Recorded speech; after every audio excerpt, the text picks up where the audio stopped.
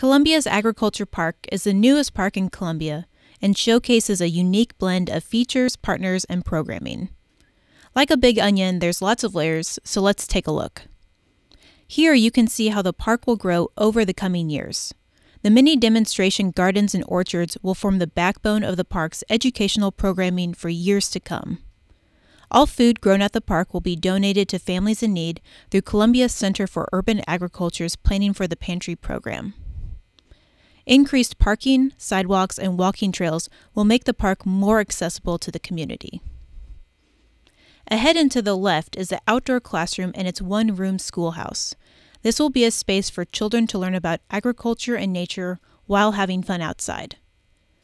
This community plaza will be a gathering space lined with raised bed gardens that will have plenty of seating.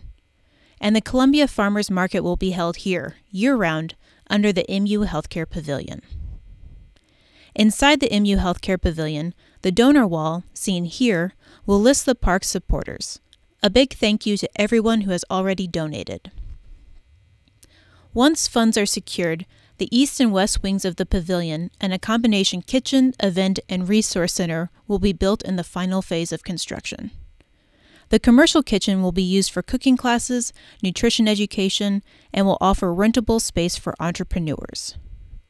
The flexible event space will host up to 175 people for events, much like the Reichman Pavilion at Stevens Lake Park. The Resource Center will provide office space for park staff and will provide the public with practical information about growing and preparing healthy food. Help us to continue to grow this park by pledging or donating to this project. Go to buildthistown.org to learn more and make a pledge. And come visit us at Columbia's Agriculture Park.